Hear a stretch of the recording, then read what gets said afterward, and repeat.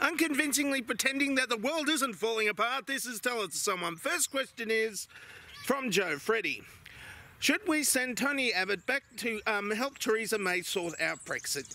Well, yes. Well, it's already a clusterfuck, so I don't think Tony Abbott will be of much help there. But anyway, I think we should, because we would have gotten rid of him. But he already Brexited anyway, having emigrated when he was 4. Apparently, that was the height of his intellectual peak. It was all downhill from there. Even the Rhodes Scholarship, which he got for punching young priests in the face. Next question is from Jonathan Sturm. What Australian animals are not trying to kill you? Well, the magpie's trying to kill you. The kangaroos, definitely they can disembowel, so can the emus. That's both of the ones on the coat of arms, as well as the swans, which are black and deadly. The koalas, of course, we don't need to mention those. And, of course, then there's the magpies, which they only want to kill you during a certain season, okay? So that's fine. Swooping season is right out, but apart from that, it's fine, it's fine. In fact, the only one that aren't trying to kill you, you know those giant spiders? The giant spiders that sometimes hang upside down in your bedroom and scare the ladies? They're the ones that don't want to kill you. They just want to eat some flies. They're nice. They're nice. We call them huntsmen because, they hunt men. No, they hunt.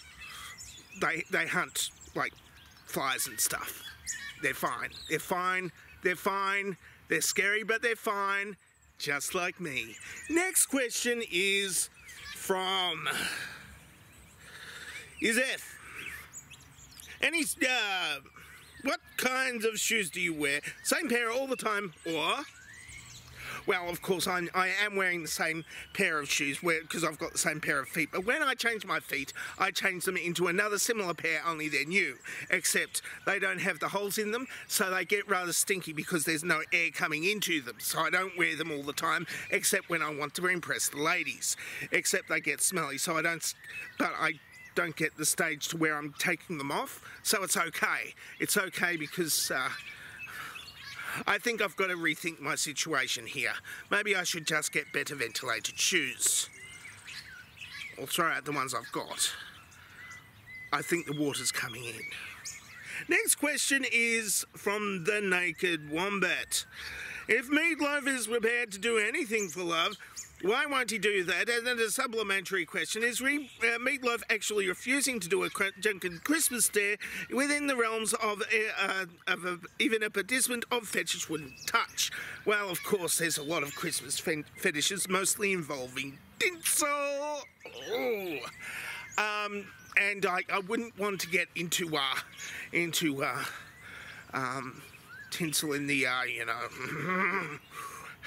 just pulling it straight through, no, I'm not going to. Flossing your bowels with tinsel is not fun for me. It's fun for somebody, but not for me. So yes, so Meatloaf wouldn't floss his body with tinsel, his bowels with tinsel. I mean, that, yeah, he wouldn't do that. He would do anything for love, though, but he wouldn't do that. But nobody wants to do that for love. It's mostly lust. I mean, it depends on whether they wanted him to do it for love or not. If he wanted to do it for a bet, maybe. Next question is from the Great Fish. What is the key ingredient of any decent sandwich except bread and butter? Well, you spelt sandwich with DGE, so you're talking about a golfing thing. I mean, which is like modern carbon fibres, or maybe some iron if you are a traditionalist, or cheating if you are Donald Trump. Yes, you use cheating in your sandwiches if you are Donald Trump.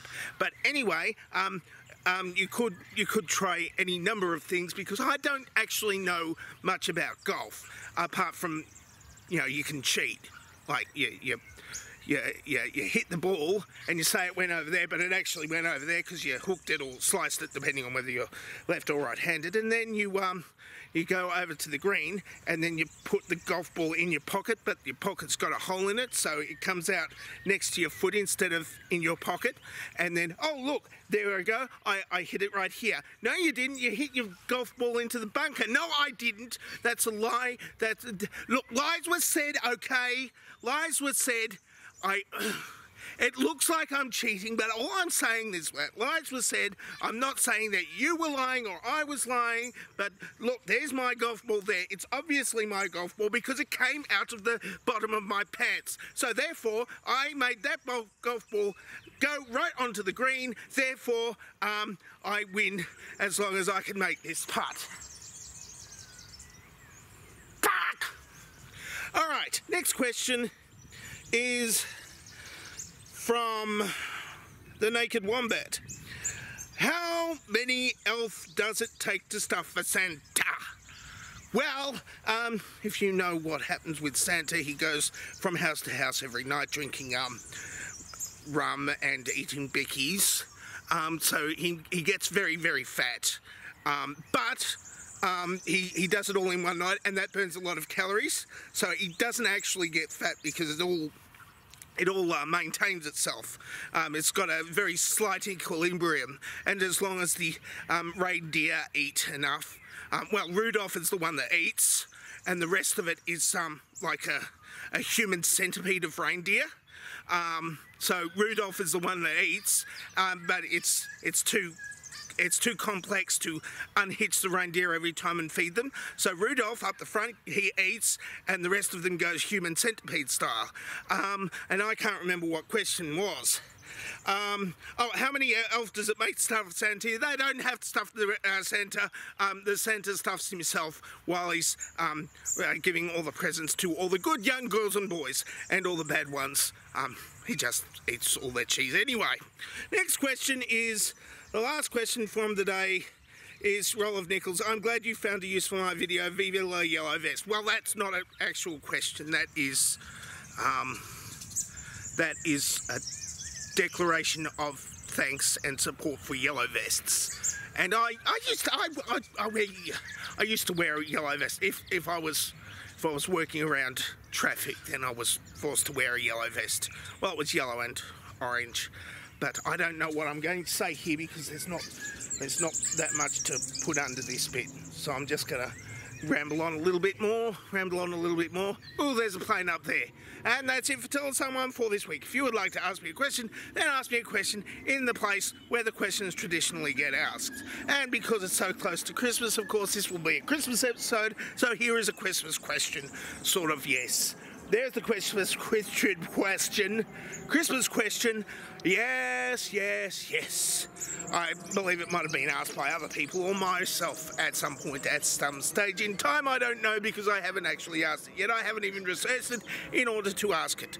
I'm dangerously talented and I don't have a cool sign-off. There's the plane over there. It's a Qantas plane. It's not crashing. Who would have thunk it? Rain Man.